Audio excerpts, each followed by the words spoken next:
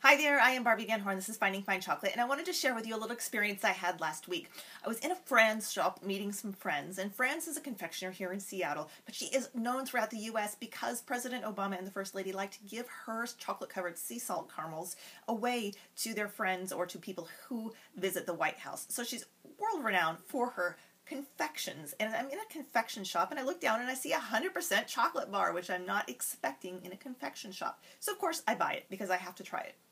And this is 100% Madagascar chocolate bar. Now this bar was much bigger, but of course I had to share it and eat it myself too.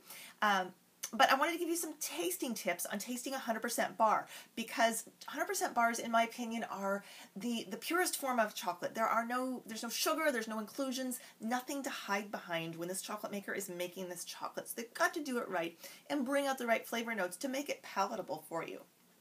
So, 3 tips on tasting 100% chocolate. Number 1, you want to make sure your palate is cleansed before you start tasting it. Don't eat a bunch of sugary stuff right beforehand.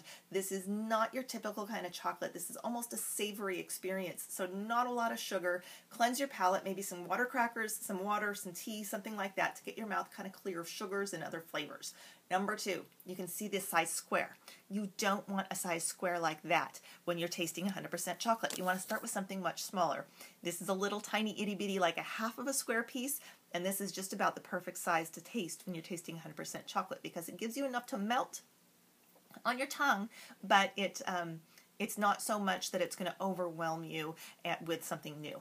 Now, I'm salivating here because I really want to taste this. It's so hard not to put it in my mouth. And number 3, while you're tasting it, let it melt on your tongue slowly. Don't chew it up and then swallow it. Let it melt slowly.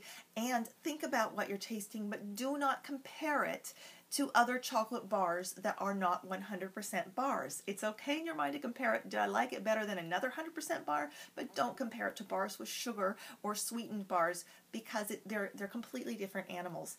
And in a 100% bar, you're going to notice flavors differently than the flavors that are brought out with sugar. So there's my tips on tasting 100% chocolate.